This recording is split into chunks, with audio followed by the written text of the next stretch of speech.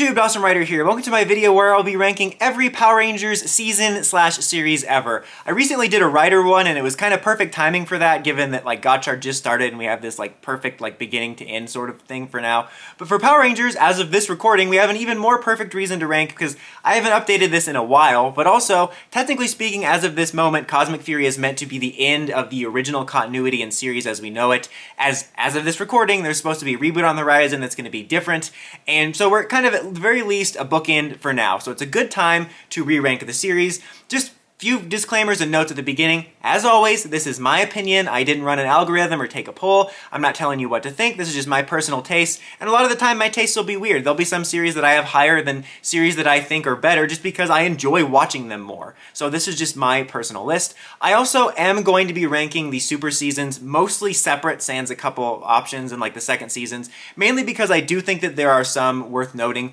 For the most part, the quality difference. Also, Hyperforce is on this list. Deal with it. Let's start bottom of the barrel, Super Ninja Steel. I think this was bottom last time as well. Hey-oh, nope. Anyway, this season just represents the worst of PR in my opinion. Like the worst it could possibly be. The worst thing about the Neo Saban era for me was how it devolved, where we really made progress with the series. And like, it's always going to be a kid's show, but I think that it really aged up from, you know, In Space through RPM, give or take, to this show that could be enjoyed by all ages. And they devolved it all the way to this thing that was like trying to be MMPR but worse, filled with fart jokes and focus on filler and weird acting that made it look like the actors were from a Brazzers photo. It's not great. There's a couple like ideas I like. I liked the super suits, even though, where's my super suit?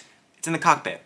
But even though they were only used in the cockpit, I still like the designs. I love Dimensions in Danger. I like that they got the Sudarsha brothers together for a crossover just because it was a cool thing to acknowledge historically, but it just represents everything that I dislike about PR's worst, especially in that era. Next up, this is where some of my hot takes come in, mostly for the casuals, but it's MMPR Season 1. Every now and then I just get a cycle of hate comments on my older ranking videos for having this so low, but the thing is MMPR Season 1 is probably one so low on the list that I actually have affection for because, again, it was my first season. It brought forth a lot of the characters and concepts and everything that would, you know, be the foundation of my love for the series, but dear God, this season is awful. Like, it's fun to watch, kind of like VR Troopers or something, or, I don't know, a lot of other shows that from when you were really younger. It's fun to watch for like a couple episodes, maybe with a few beers, and be like, oh, this was fun. And then once you hit episode 4 or 5, you're like, I have to stop. I can't do it anymore. That's what this is like. The whole experience can be boiled down to Day of the Dumpster, Green Ranger plot, and then that episode that was supposed to be the end before they got more episodes. Other than that, it's just a void of nothing, and whenever I do a rewatch, this is the toughest season to get through. I have a lot of fondness for the groundwork it laid down, but it's just a season of so much nothing, and it's so hard to put up with. Like, some of the other seasons hold up better. You know, a lot of PR in some ways won't hold up as you get older, but this season holds up the worst in terms of trying to get a rewatch going.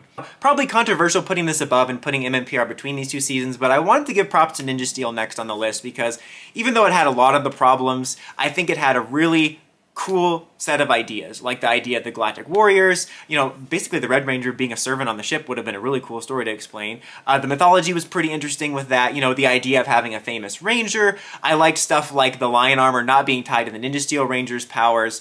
You know, Calvin and Haley I think is one of the best on-screen relationships in terms of they actually feel like a couple. Like, it wasn't the best, but I think Ninja Steel was solid-ish at least, and I didn't have as much leaning towards the filler, and I think it was proof of concept that Ninja Steel could have just been a 20 to 22 episode season. Like, that was another bad thing about Super Steel, is it felt like they were already done with all their stories. So I wanted to give some props to Ninja Steel above MMPR Season 1 because it actually has storylines going on. Next up is Megaforce. Now, Megaforce and Super Megaforce are some of the most hated on series, and absolutely deserves the criticism, but it does not deserve to still be being talked about with so much hatred. It's like, get over it.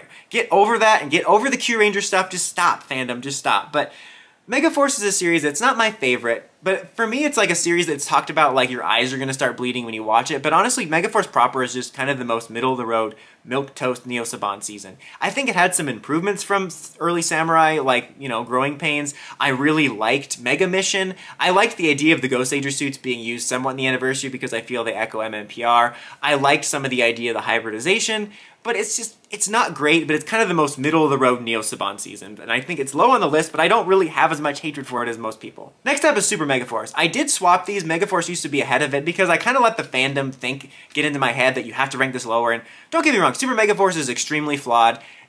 Much missed potential with the anniversary. I think even more missed potential with the cool hybridization, because the finale heading into this from Megaforce and Super Megaforce felt very Zeo-esque, and the way they blended the mythologies and made Braid Jira a part of the Armada was cool. There were so many cool ideas. They dropped the ball. I was never as mad as most people because I was and still am sick to death of anniversary stuff, so I would sooner see the show be better than do more cameos. So I was fine with the level of cameos, to be honest. But yeah, missed opportunities to be sure, but it's also like, get over it, fans. The thing is, though, is the season's just more fun to watch. That's why I changed the rankings. I was thinking, I know people can't have fun watching this because they're like, okay, sure! But when you rewatch it, it's just more of an easy watch because it's a little bit more breezy. There's more fun stuff to watch with the legend changes and, you know, stuff like Casey's episode. And a legendary battle, if you can take off your Gokaiger hat for 5 seconds. I'm not saying it's great, but it's a fun watch. Like, I get a feeling there's generations of kids that just grew up watching it, you know, in the finale, and like, that's a kick-ass finale, and didn't even care about Gokaiger. Next up is Dino Supercharge. I had kind of a complicated relationship with Dino Charge, as the series overall, I really liked at the beginning, and then near the end I started to have more criticisms, and I feel that the fandom really latched onto the season at the time because it was overall an improvement from what we were getting, not to mention stuff having Yoshi on the cast, and so people defended it really crazily, almost like in a cult manner, so it made it hard to criticize it because I was constantly clashing with fans, as I always am. So it wasn't until I was able to rewatch the series I was able to get a more positive outlook. Now, it is lower on the list because, unfortunately, they took a lot of the potential of Dino Charge and wasted it. A lot of arcs not paying off. Filler was put in the forefront. You know, some weird decisions. But even though it's lower on the list, I don't hate the series as much as I did. Mainly, it's kind of like one of those things, like movies such as Spider-Man 3 or Amazing Spider-Man 2, that I have appreciated more and more over the years when I learned about the behind-the-scenes problems. So now I'm able to appreciate what the creatives were actually able to give us in terms of positives, knowing that all the negatives weren't necessarily their fault, and we found out that Saban had like all these mandates of like, you can't be too serialized, the jokes have to be in the forefront, the filler has to be in the forefront. So I'm able to appreciate that there was a lot of cool ideas in this series, like the Dark Energem, the Doomwing stuff. Once I knew that it was in a different universe, I kind of liked the timey-wimey finale, and I think the fact that there was a long-running story about finding the Energems helped this, because in comparison to Super Steel, where you had all filler, there was like no real ongoing story other than we're fighting bad guys. But the fact that you had the ongoing Energem fight and quest made it feel like stuff was always happening, which was really nice. It's still unfortunate how much missed potential there was, but I have softened on it. Next up is Samurai proper. This series had a lot of growing pains, a lot of problems going against it. Like, remember it started with episode 3 or whatever, and it's this really weird mix of like basically doing a version of what Saban always did, which not always did, but did like with Time Force and Lightspeed and Wild Force, which is take like, I would say 85% of the Sentai and changing a couple things. It's honestly not that dissimilar from Time Force and stuff like that. People don't want to admit that. But they're trying to do that while following it closer than they ever had, to the point where I think they just translated some Shinkenger scripts. Like at one point, one of the characters yelled out, "Unforgivable." I'm like, I don't think we do that in the US. So yeah, it was awkwardly trying to be that, but also be MMPR, and I had these really weird growing pains. Over time, the 2 Samurai seasons are ones that I've rewatched more out of this era for various videos and stuff, and I've grown a soft spot for it. I think that because they did follow the Shinkenger stuff, they had more story going on than a lot of the Neo Saban era stuff, which makes it more enjoyable. As things go on, it gets a little bit better. It does steadily improve. You have characters like Antonio that I really liked. It's definitely a very awkward growing pains, but once you're able to sort of see past some of your complaints a little bit, it does have some good in there. Next up is, this is one of the few ones I'm ranking together, which is Beast Morphers overall. I'm not sure where to rank seasons 1 and 2, because it's kind of like, I just can't decide which one is above each one. Like, Beast Morphers had a lot of potential. I love so much of its ideas. Some of them were executed well, others not so much, but I love so much of his ideas. I like most of the cast, except, actually I liked all the cast except for Nate. And it's just a mixed feelings, because it started off strong. I think it was overall solid, but still filled with a lot of those Neo Saban problems. You know, a lot of problems with like the comedic relief characters interrupting really nice moments. You know, I think an over-reliance on season connections in the end. And I don't know, I just had mixed feelings on it. Like, the RPM connection was cool, but at the same time feels like so weird to have one of the best, most mature PR series get its wrap-up in a Neo Saban-y season. Like, I don't know. Beast Morphers I've just really softened on. I want to rewatch it and see if I like it better or worse, but for now it just kind of sits here. Next up is Turbo, which is a season that gets a lot of hate. I think it's more mixed than anything. Honestly, I think the last quarter plus is really good. Once you really start getting into like the end-game-ish plots with the second cast, you know, where they're kind of have their backs to the wall when Divatox steals their Megazord, and you head into the finale, which I think is actually one of the best finales. I think that part of the show is pretty good. I think there's some decent parts in the first half. I think despite it being kind of rushed, the passing of the torch was pretty good. I really like the Millennium Message. So I think that there's some good. It's a very mixed season, but it's got a lot more good than some of the Neo Saban seasons.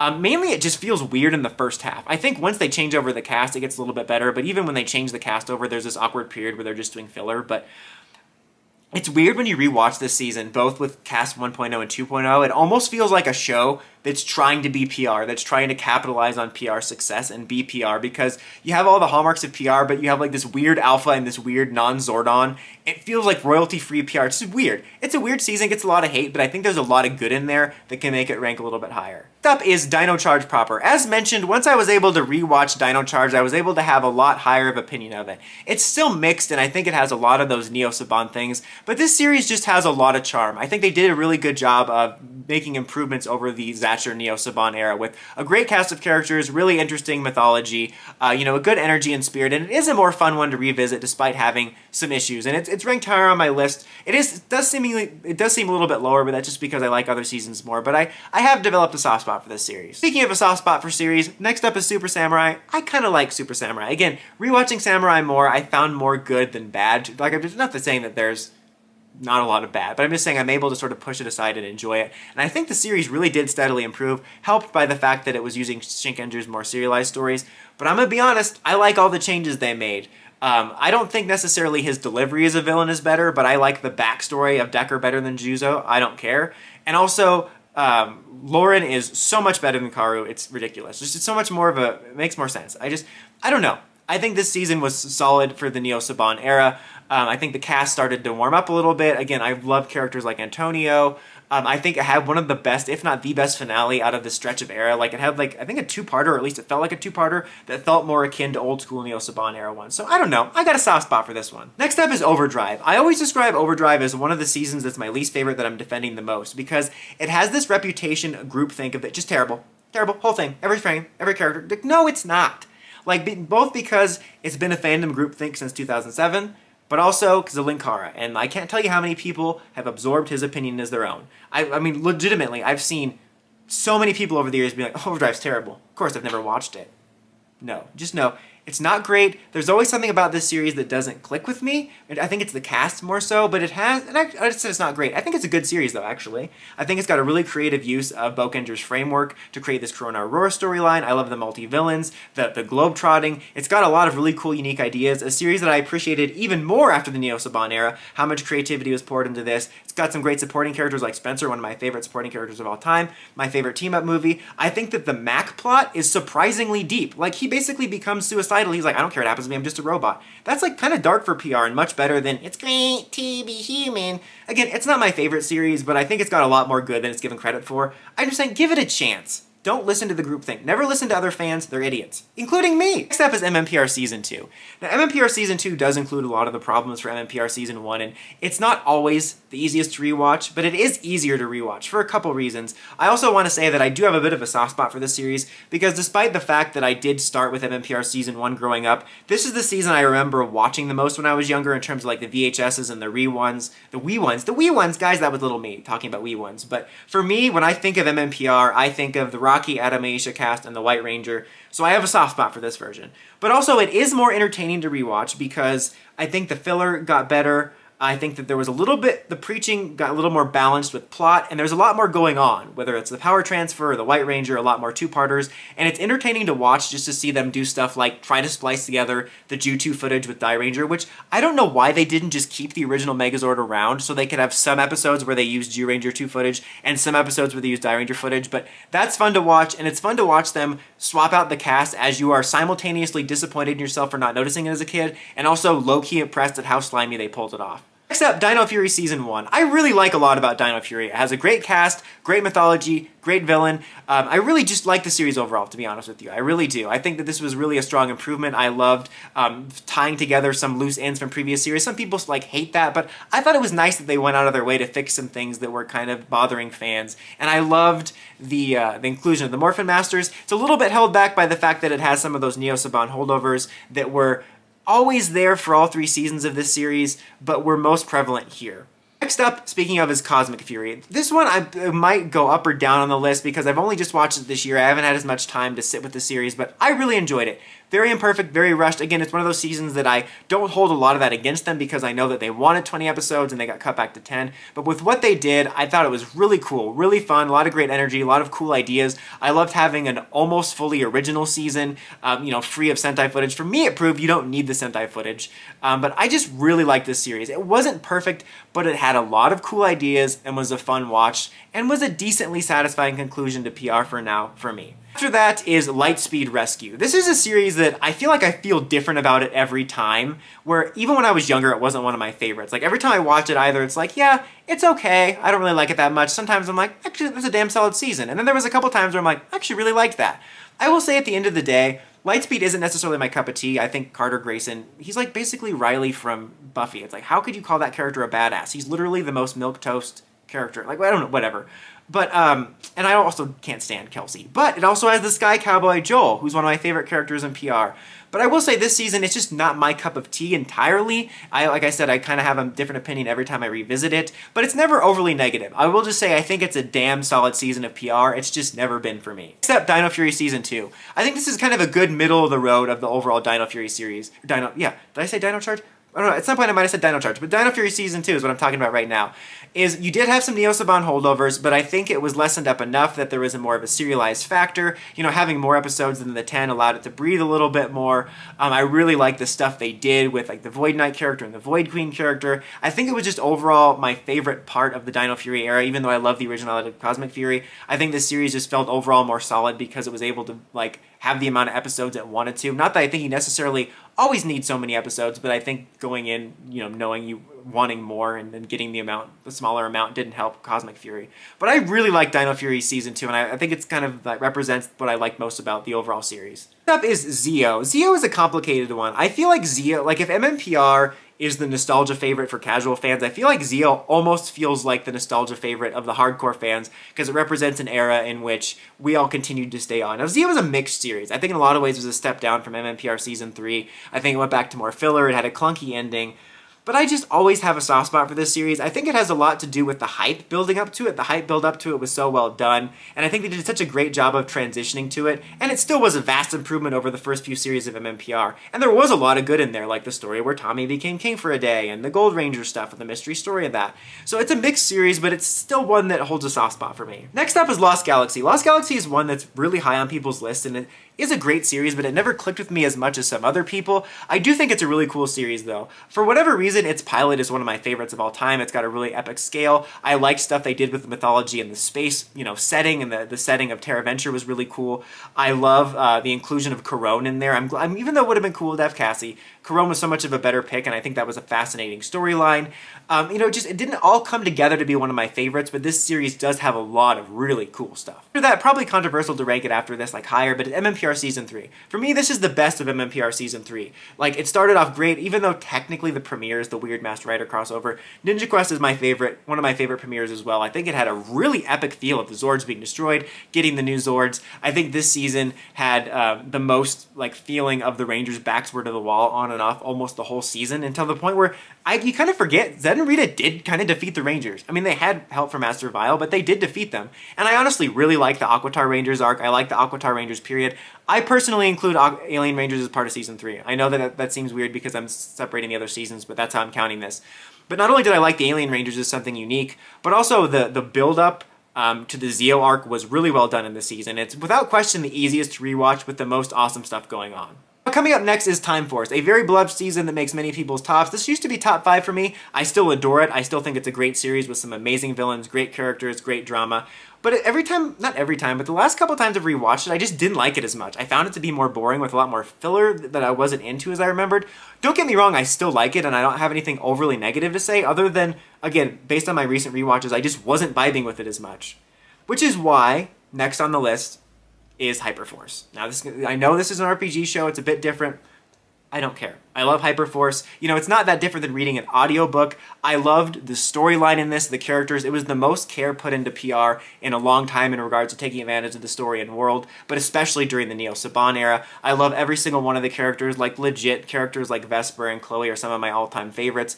It was so much fun and that you could legit get invested in the storyline, but also would have fun, absolutely hilarious moments like the Halloween episode or Vesper calling Alpha, say, Alpha, are you a Spanish? You know, always thinking that Alpha was a secret spy. It was just a blast from start to finish. I know it can be kind of a slog for people to get through. It's not for everyone, but it's for me. And again, speaking of rewatches, Time Force is one that just kind of moved down on my rankings because of rewatches, while Wild Force up next is one that's moved up. Not a perfect series. It's very tonally weird where it does have some of those darker, more mature stories like Time Force, but also really silly stuff, and, you know, Cole's acting is uneven. But this series was so much better than I remembered it being. Like, it's actually one of the more serialized ones where something that's, like, benefiting the story happens almost every episode.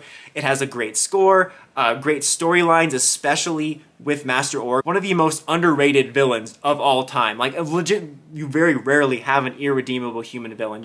I've rewatched it 2 times in most recent years, and both times I was like impressed with how much I really liked it. Again, it's very imperfect, but I was really into this story and mythology, even if the cast and characters aren't perfect. Next up is Jungle Fury. Now, this is probably another controversial one to rank this high, and I do objectively think certain seasons, even Wild Force, Time Force, Lightspeed, are tighter seasons in terms of the storytelling and stuff like that. But this season and Ninja Storm, I think, are 2 of my most rewatched seasons just in terms of the fun. I just love their energy, the cast. There is some great story beats in there.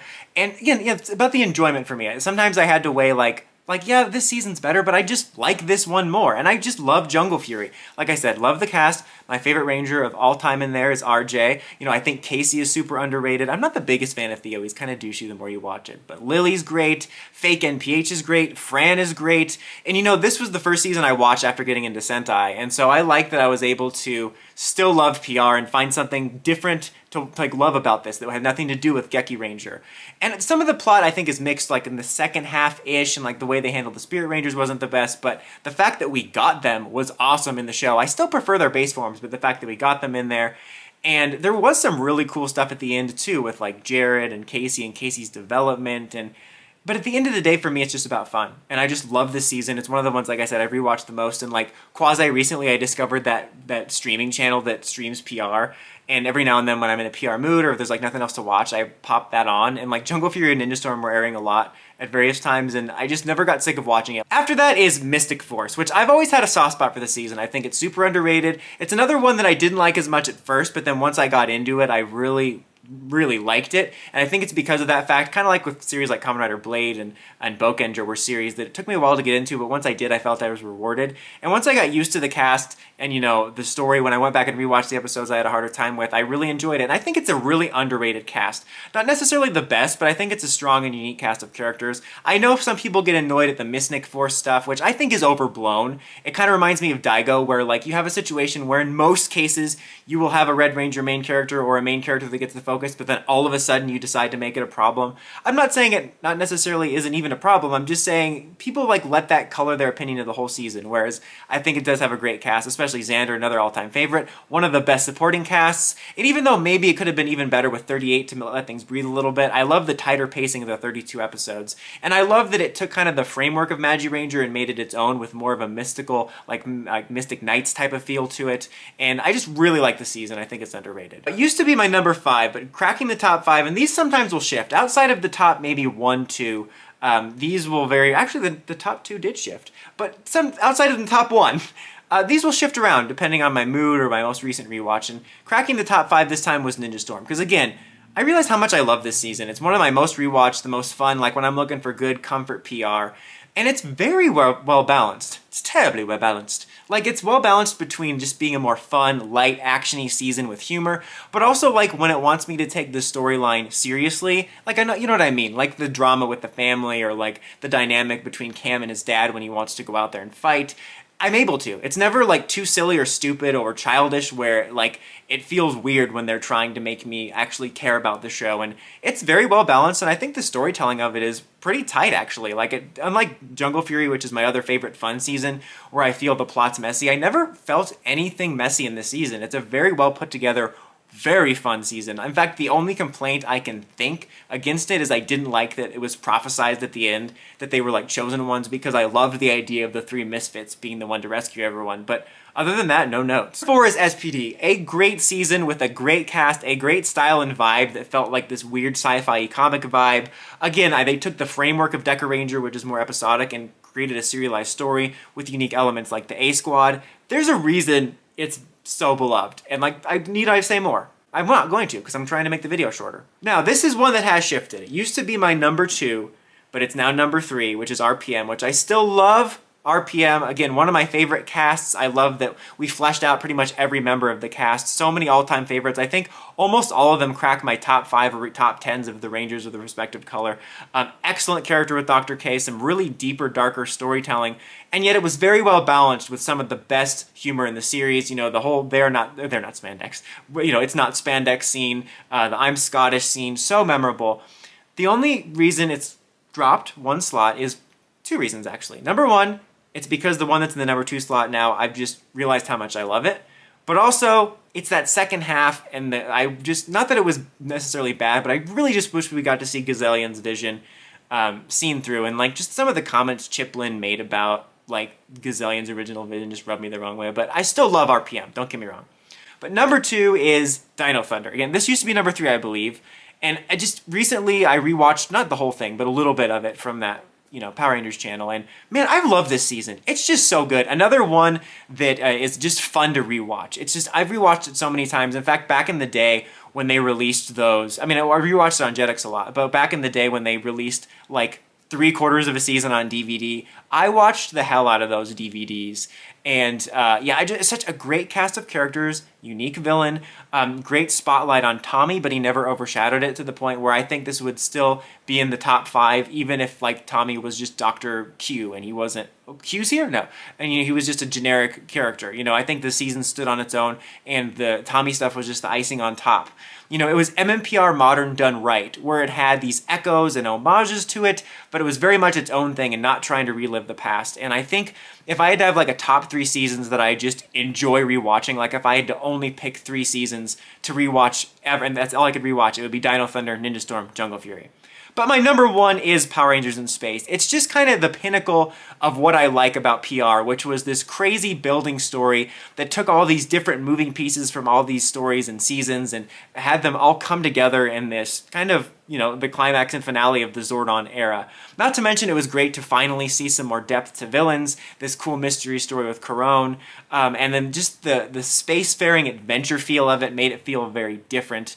And it still stands as like my favorite because it represents what I like about PR that makes PR unique from like Sentai and Rider, which is this feeling of that shared world all coming together and being this unique thing when you're watching, especially Countdown to Destruction. Like there's elements from everything from Jew Ranger to Mega Ranger to even stuff like at various points Black RX sprinkled in there. I don't think that Masked Rider made a cameo, but you know what I mean. It's like there's so many different things put into that, and I just love that. And I think the story was an overall solid conclusion to that original era. But that is just my list. As I said, it's not the correct list, just my personal list. Feel free to share yours in the comments and try to be respectful of everyone's opinions. But until next time, don't forget to like, comment, subscribe, and climb the steps and ring that bell to get notifications for my videos. Dawson Ryder, signing out.